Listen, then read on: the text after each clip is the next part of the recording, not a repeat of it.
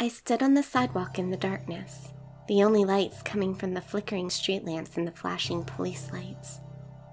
This suicide was the third this month. People would just be on the bridge at one moment, and the next, they would be at the bottom of the ocean. I thought it was pretty strange for 3 people to die the exact same way, but no one else seemed to think anything of it.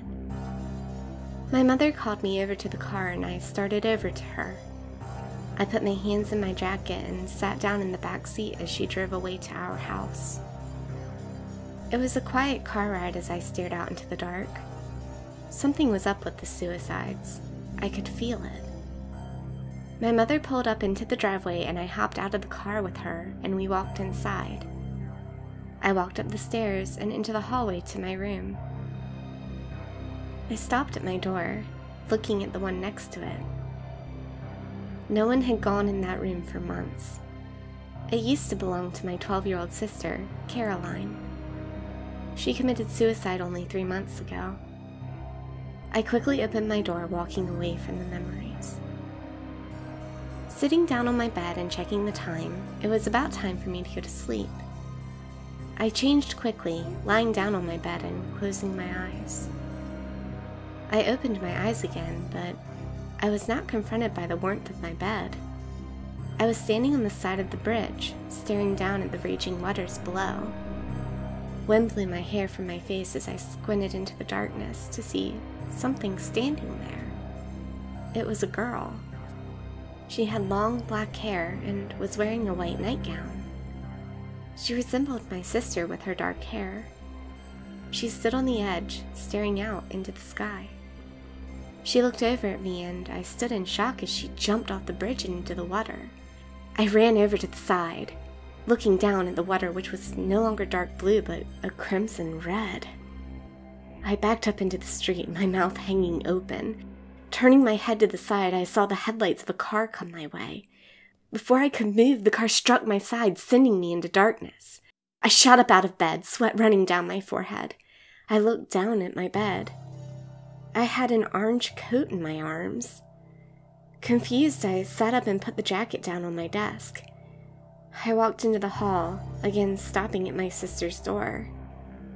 I put my hand on the knob and walked inside.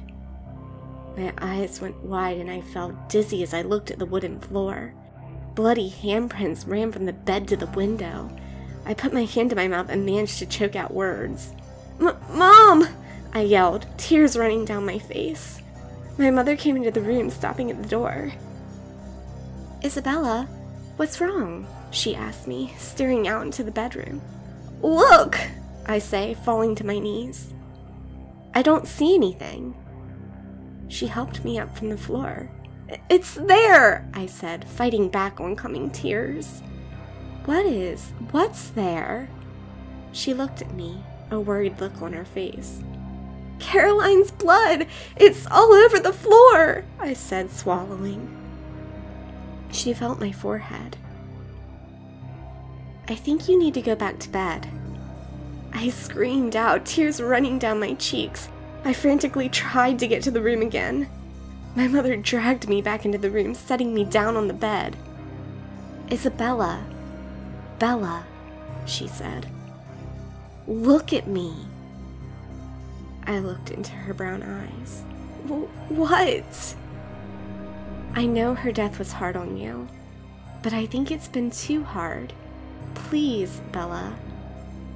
She told me to stay in the room. I sat in the corner as she left the room. My eyes wandered around the room, coming to rest on the orange coat. It had blood stains covering it. I crawled over to the jacket, holding it in my arms. It was covered in crimson. I heard my mother walking down the hall as I panicked and hid the jacket under my bed. "Bella, come with me, okay?" My mother grabbed my hand and pulled me downstairs into the car. My mother took me to therapy. I repeated to myself as I sat on a chair in my room.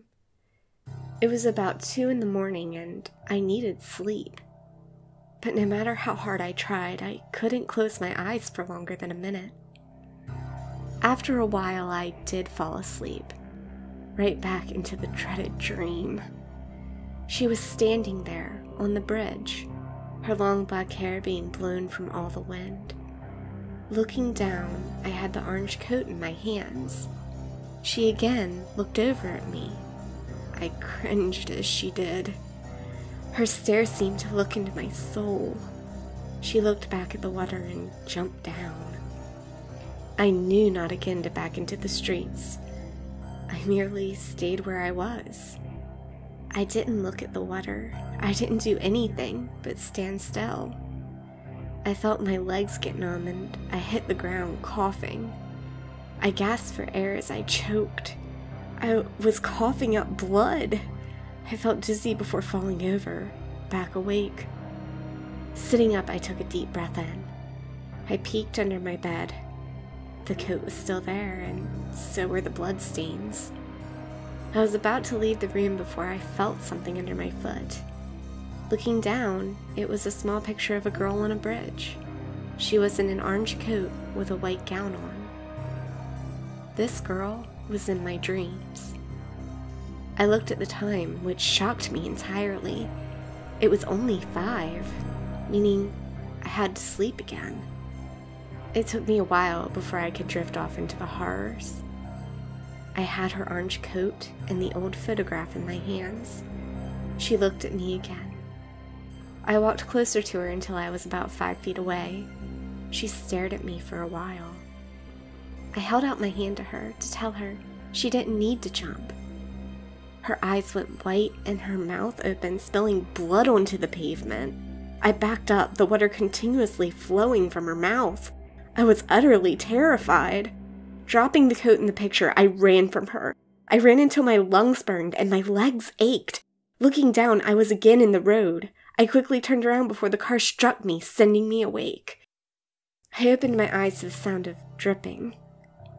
I stood up, my foot in a puddle of water. Looking down was the orange coat, covered in blood and sopping wet. On the side was the photo.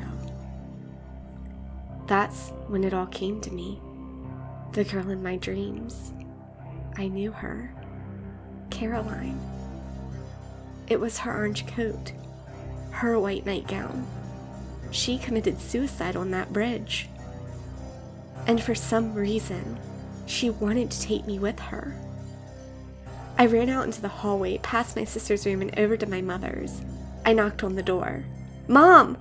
Mom!" I called. I swung the door open, finding she wasn't inside. I ran down the stairs, calling out her name. She wasn't home, which meant I was alone. I completely panicked. Running outside, I screamed out for help. I was terrified to be alone with her. She was in my mind. She was torturing me.